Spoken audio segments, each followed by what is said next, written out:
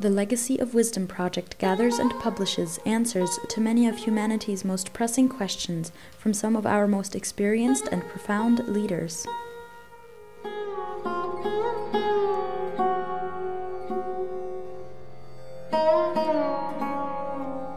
Do you find that a useful technique, the so-called bucket list? Well, the bucket list is a funny kind of joke. It's kind of like, you know, it's like all the dream vacations that you never took kind of level.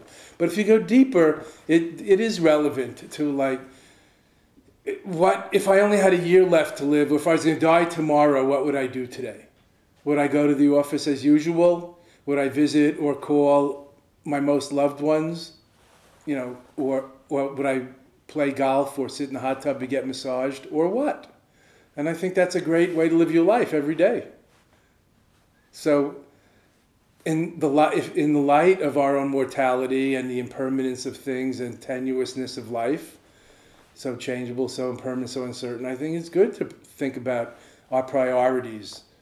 And some people have advised us, wise elders of the ancient wisdom traditions have said, you know, have advised us to live each day as if it would be the last. So we can take that with a grain of salt, but it's not a bad thing to keep in mind. Not being morbid, like I'm going to die tomorrow, but prioritizing what's important today. Because yes, you might get hit by a bus after you leave here, or something else might happen more globally. So I think that's not a bad way to live. And many people today tell me they don't have enough time to do all the things they want to do or have to do. And I've written a whole book about this, Buddhist Standard Time, living in the holy now, because it's an illusion. Time is so subjective. We have all the time in the world. It's up to us how we use it or squander it or lose it and abuse it. It's not time we lack, but it's focus and priorities.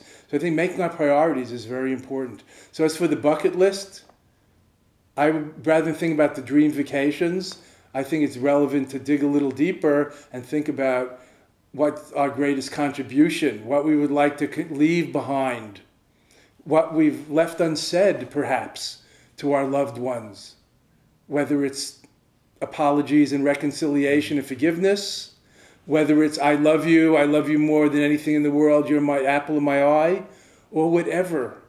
I always say I love you when I leave my partner, because I don't know if I'll ever see her again. And I like to say it, and it makes her happy. You know, what does a smile and an I love you cost? And I don't want to cheapen it, I'm just saying. I travel a lot. I went to London 2 weeks ago. I called a few special people, especially my godchildren, before I left. And they said, have a great trip. You know, thank you. I didn't say, I'm flying over the ocean. I just wanted to say, I love you before I go, because I don't want to make them worry. But I was thinking like that. In this day and age, you have to think like that. So that's a little bit like using death as an advisor. As an advisor, as a touchstone, as a prioritizer. Buddha said keep mortality and impermanence in the forefront of your mind, so you don't procrastinate till later, things you really want to see done now.